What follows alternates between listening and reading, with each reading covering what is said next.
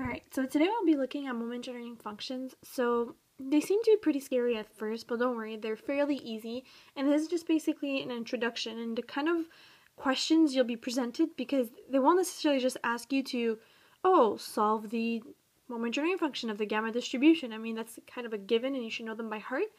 But they'll show you questions like this at an intermediate level. Okay? Alright, so first one that's given here, it says, suppose that y has a gamma distribution with alpha equals n over 2 for some positive integer n and beta equal to some specific value. Use the moment-generating function, I'm just going to call it MGF, method to show that w equals 2y has a chi-square distribution with n degrees of freedom. Okay, so this is basically a very typical question for you to show a certain distribution. If you have a fixed value for something, for one of the parameters, that it'll give you another distribution. There's quite a few of them, but this is one of them. I'll show you guys, and I'll take the question out of the way just to have a bit more room. Okay, alright.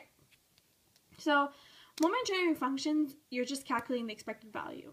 So, expected value, how do we calculate that? It's usually just whatever is in the bracket.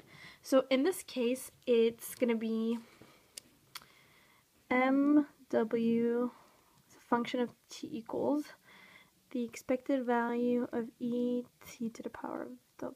Okay, alright, so here, that's your moment-generating function. This is the way you do moment-generating functions. And as I was saying, when you're calculating the expected value, you multiply with everything you see in the bracket. So you're going to have the probability density function, which in this video I'm going to refer to as the PDF.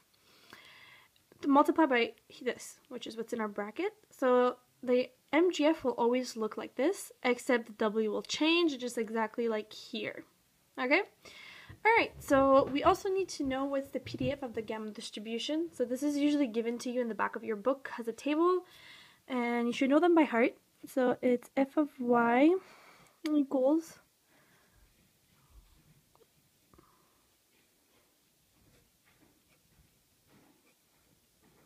so the small f means that it's a probability density function. So the important word there, it's density, probability density function. So make sure you watch for that in the question, okay? So again, I'm going to refer that to as the PDF. Alright, so to calculate this, we're going to do this multiplied by this in an integral from 0 to infinity. You should know what the function is going to be defined in with intervals. So for the gamma distribution, it's defined between 0 to infinity. And we also should refer back to the question that here our w equals 2y over beta. So this is what we'll be solving for. So I'm just going to bring this down. Okay. So 0 to infinity of et 2y over b, which was our w, and then multiplied by the PDF. Okay? So I kind of like to, sorry, I'm just not going to do it that way.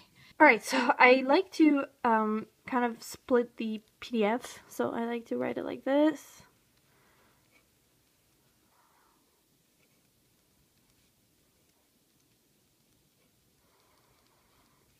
Okay, so this way we can see the function and the constant, what we're going to consider as a constant in this integral, better. So this is going to be treated as a constant because there's no y, right? So we're solving for dy, we're solving for the variable y.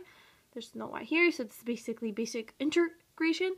And if you are going to use any of the traditional methods to solve this, you will be here all day, okay? So this is why the gamma distribution is so amazing, and if you know how to use it, it's one of the fastest way to solve an integral.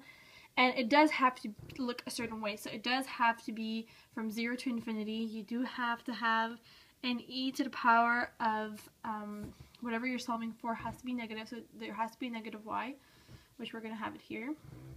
And you do also need y to the power of anything. So this could be a bit in constant. It could have been 5, 6, 7, 8, whatever. Okay. So what this is going to become, so we're going to take this out of the integral.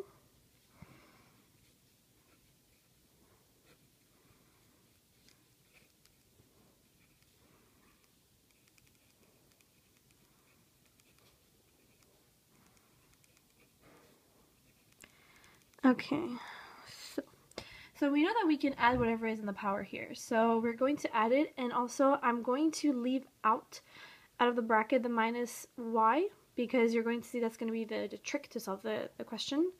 So it's going to look a little something like this.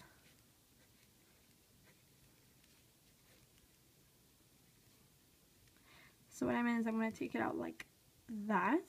Then what I'm going to get is, okay, 1 minus 2t to the over beta y alpha minus 1 dy.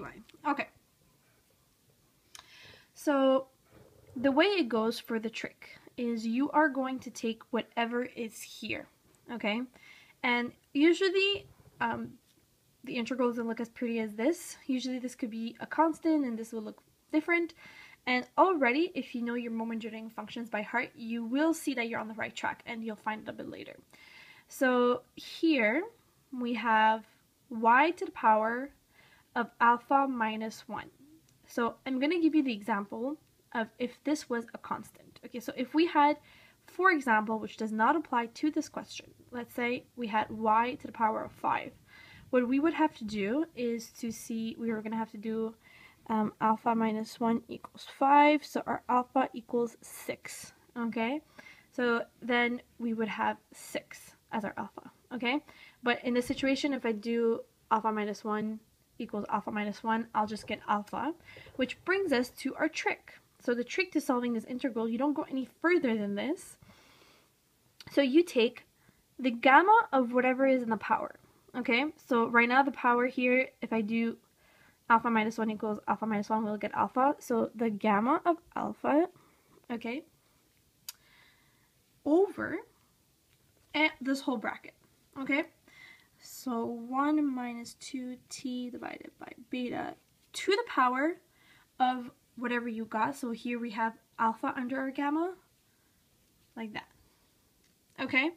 So an important note is if you're solving this and you have a constant, so you have 6 as your alpha, so here you would have gamma of 6.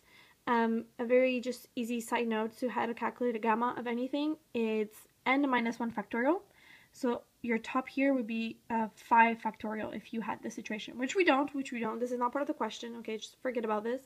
I just was showing you the point of it. So this is the most important part to remember. So once your integral looks like this is how you solve it. Okay, so we can't forget to multiply by that, by the way.